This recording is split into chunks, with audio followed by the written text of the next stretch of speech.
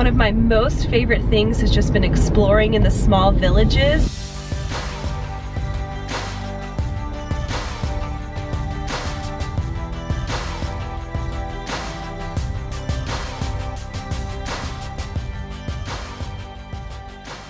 Today is our 6th day on the Mae Hong Son Loop, and we are leaving our homestay in the village of La Up.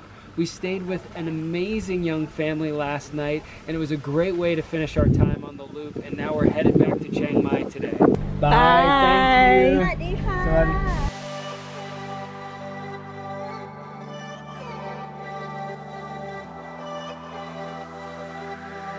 We should have about a 4.5-hour drive back to Chiang Mai today. We had considered taking a detour and going to the top of Do Vithanan, but we're trying to get on an overnight bus or train to Bangkok tonight, so we're just gonna head straight there and see if we can get something booked.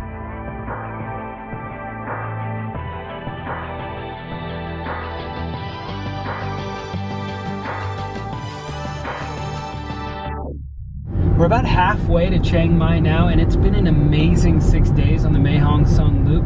The loop itself is about 600 kilometers long, and we've made it a good bit longer with some of our detours. So 6 days really does feel like an absolute minimum.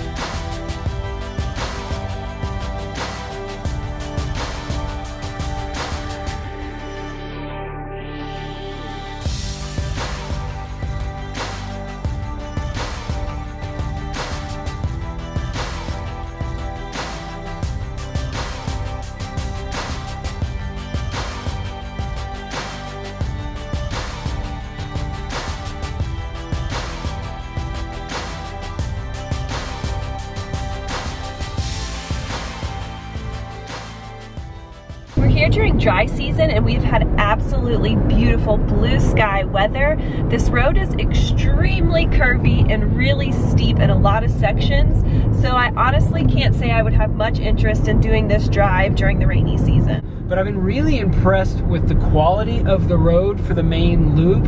It's been very smooth and wide and incredibly well maintained.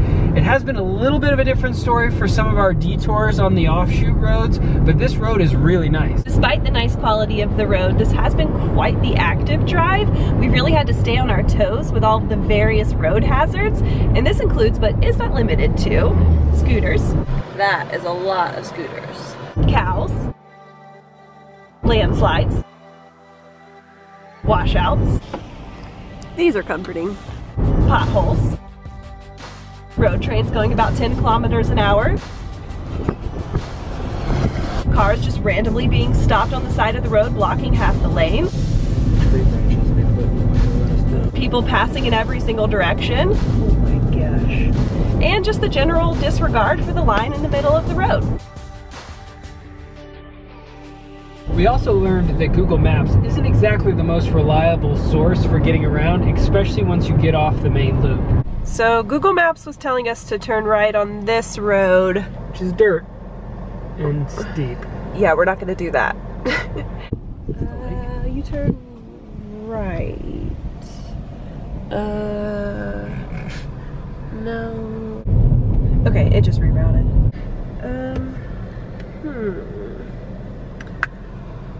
Do we go that way? There's so much to do and see along the loop, and once you get past Pai, it really feels a lot more remote. One of my most favorite things has just been exploring in the small villages. The fact that we don't speak any Thai has really added to the adventure. The people have been so kind and resourceful. Just yesterday we were trying to order lunch at a restaurant, and the girl actually called a friend on the phone who spoke English, and we placed the order for our food through him on the phone. It really has been such a fun challenge to work through. We always knew we wanted to explore more of northern Thailand outside of just Chiang Mai, but we were really uncertain about how to go about doing it. And honestly, we were a little bit apprehensive about just renting a car and taking off. But I am so glad that we did, and so happy that we chose the Mae Hong Son Loop. It has been an incredible 6 days. I feel like we were able to get off the beaten track a little bit and have some true authentic experiences. And I have loved our time up in northern Thailand, and now it is time to start heading south.